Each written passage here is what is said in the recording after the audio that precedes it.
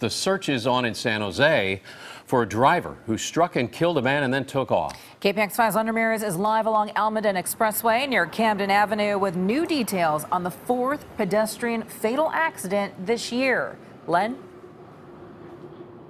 Well, Veronica, the coroner's office this afternoon has identified the victim in this case as 57-year-old Robinder Singh Burji of San Jose. He was hit, struck, and killed by a car here on Almaden Expressway this morning.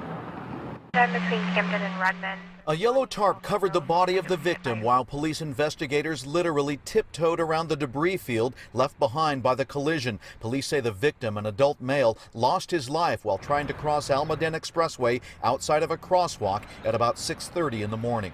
The suspect vehicle, which at this point is described as a red pickup truck, struck the pedestrian on the roadway.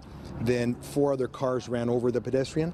Police say the driver of the red pickup was seen slowing to a stop after the collision, but then took off and fled the scene. Every fatality on our roadways is a tragedy. Colin Haney works for San Jose's Transportation Department, which is trying to solve a sharp increase in fatal pedestrian accidents. Today is the 4th pedestrian fatality of the new year. Last year there were 24, the highest number in 3 years. Haney says Almaden Expressway is one of 17 priority safety corridors where the city is focusing efforts to slow traffic down. There are streets that were designed closer to freeways.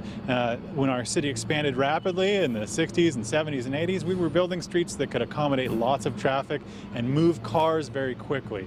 And the consequences of that are today's situation, because these streets were not well designed for people to walk and ride bikes. Today, the family of Peggy Ureta, who was killed by a hit-and-run driver in downtown San Jose last week, put up flyers to help police because, like this morning's crash, it is still an unsolved crime. I think if the city were to work on ways to make it more pedestrian safe, ways to educate drivers and get them to pay attention more.